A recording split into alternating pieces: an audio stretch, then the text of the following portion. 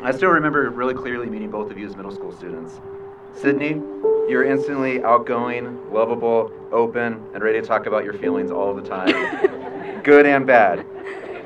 The way that you loved your family, the way that you loved Brett, and eventually the way that you loved John was fierce and spirited, and it still is.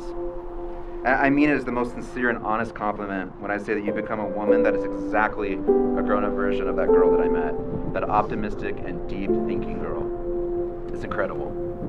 John, you weren't quite as easy to break through with. I think it took about 12 times of me making fun of your jeggings, I guess they were. Tightest jeans I've ever seen in my life. Trying to listen to Screamo and make a connection with you before I could finally get you to talk to me.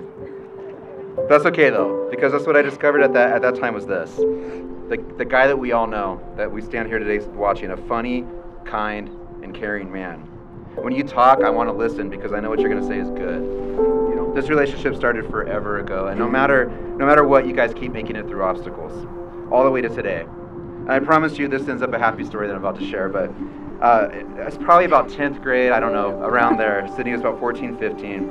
Sydney and John broke up. One of those times, right? They were kids, and I went over to see Sydney because I knew that she was going to be, obviously heartbroken. I wanted to make sure that she was good and she knew that we loved her and cared for her. So I dodged several cats to get to the front door. And I said to Sydney, all the stuff that you tell a 15-year-old broke-hearted girl. I said, you're okay. Someday you'll meet somebody else. There's plenty of fish in the cul-de-sac, right? But Sydney looked at me, and I swear to you this is a real story. I don't even know if you remember, but I was old already, so I remember. She said to me, I'm going to marry John. This isn't over. And I swear that happened. And Sydney, not in a creepy way. You were right. You were right. Today's a huge celebration of the fact that you guys found each other so long ago, and you've grown up together.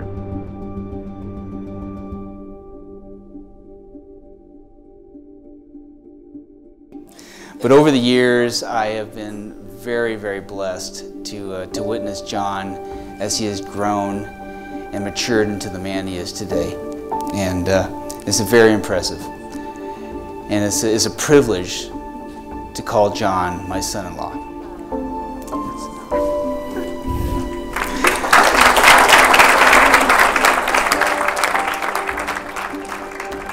As for Sydney, I had always thought that when she'd found the person that she was going to spend the rest of her life with, that this person would never meet my expectations. John has met, and not only met them, but exceeded my expectations.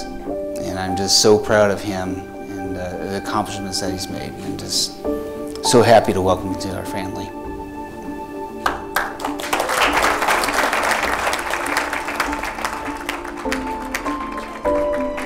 Sydney, you've given me joy throughout my life that only a daughter is able to give. And she is, I recall when she was a little girl, she used to be dancing and singing to all the Disney songs. And now it's just fantastic to see her grow up to be the wonderful woman that she is, who still sings and dances to Disney songs. You've made your mom and myself both very, very proud of you. We could not have expected more, and we just love you so much. If everybody could raise their glasses and toast to Mr. and Mrs. Kalabowski. May your lives be filled with happiness and joy, and always filled with love. We love you very much.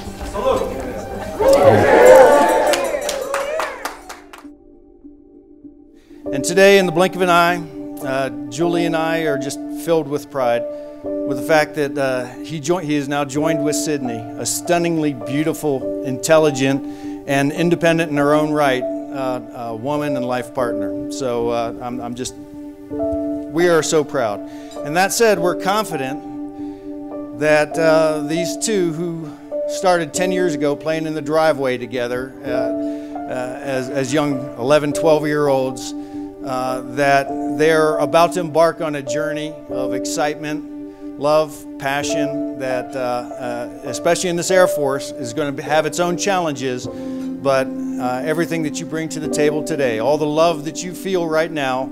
I don't have any advice, I just have a request that you always remember this time, how much love you have with each other, and that will always be there to carry you through the hardest challenges. So with that, I need to grab a glass. There he is. Oh, he's got one. Please join me in raising your glasses and congratulating John and Sydney on this amazingly wonderful marriage, and wish them the most happy and passionate life forever.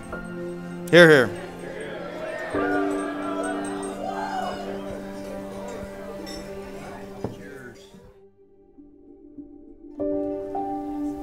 Sydney, you're one of the most sympathetic people I've ever met. I love your concern for others, your care for animals, and your overall passion for compassion. You love to share, and you're also very talented. I know sometimes it's hard not to worry about what everyone thinks, but I think sometimes you worry about whether people think you're worrying enough about them. I just want you to know that myself and everyone here are all here to let you know that we love you and you're awesome. You're kind and caring, a great singer, and you've always been there for me. John, you're easily one of the most impressive human beings I've ever met. And don't be humble about it. If there's a saying that rings true for John, it's that actions speak louder than words. John hasn't always been the most talkative guy as we've talked about, but when he does have something to say, it's always hilarious. I'm not sure if I've ever met someone with so much dedication to get things done. Whether it was an electrical engineering project, Air Force ROTC paperwork, mixing and mastering music, delving into the darkest, most painfully hilarious corners of YouTube, or just creating a robot that makes mixed drinks. John stays up for hours. He puts in whatever work necessary to get the job done. I'll never forget all the memories we've made through school, making music, road tripping, and getting into all sorts of different types of trouble. John, always be yourself. You have the best, most original sense of humor I know.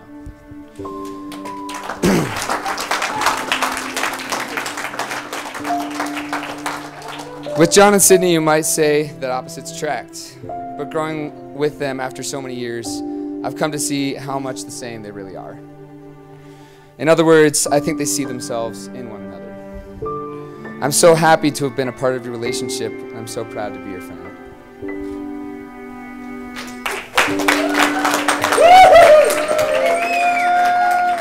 To John and Sydney.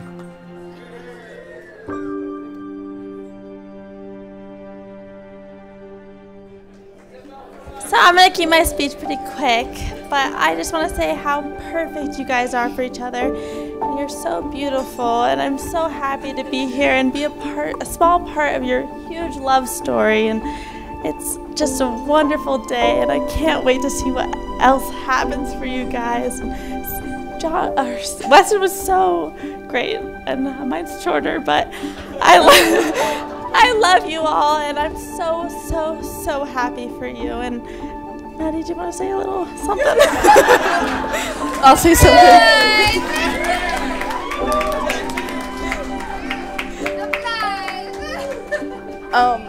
I've been I can't talk either. Sydney's neighbor for 10 years now, and I just want to say that I can remember hearing there's a new girl in the cul-de-sac, and I was not very happy about this because I had my boys, and they were my boys, and we played tag together, we played games on the trampoline, and Sydney came along, and I was like, oh, there's another girl in this neighborhood, and I don't know how I feel about that.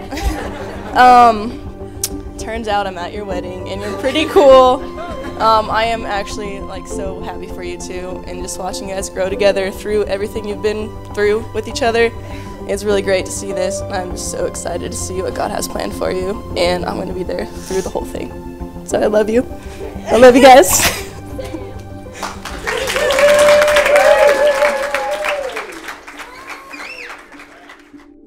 So I was down in the basement playing video games, and Sydney and John must have been, I think, in 7th grade. But anyway, Sydney comes running down the stairs. She has tears in her eyes, and I think they must have gotten in a fight or something because she was asking for my advice because she thought that John was going to break up with her. Well, anyway, me being the gentleman that I am, I paused the video game and I comforted her.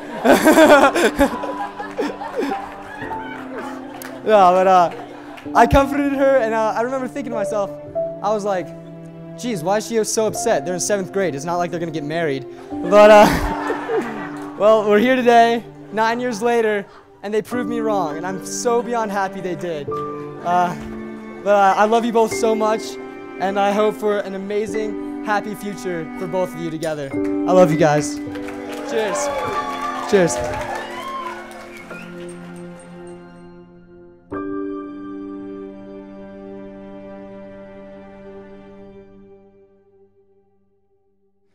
Sydney and John, watching you two grow into the amazing team you are today has been a true privilege. The two of you have matured and changed in so many ways over the past several years, but you've always done it as a team. It gives me so much joy and comfort knowing that whatever obstacles you will face in the future, you will make it through as stronger people because you have one another. You've always been stronger together. John, my sister is my favorite person in the world. Please understand when I say that you deserve to be with her, that is the highest compliment I am capable of giving someone. It fills me with great pride to be able to call you my brother now. Sydney. Over here. Over here. Sydney, in some ways I've always seen you and thought of you as my little lighthouse. All of our lives here brightened and illuminated because you've been a part of them. While we may no longer share the same last name, you will always be my baby sister. I love you both so much, and am ecstatic to see the adventure that you two are going to create together. So, ladies and gentlemen, please join me in raising your glasses to the brand new Mr. and Mrs. Kadlubowski.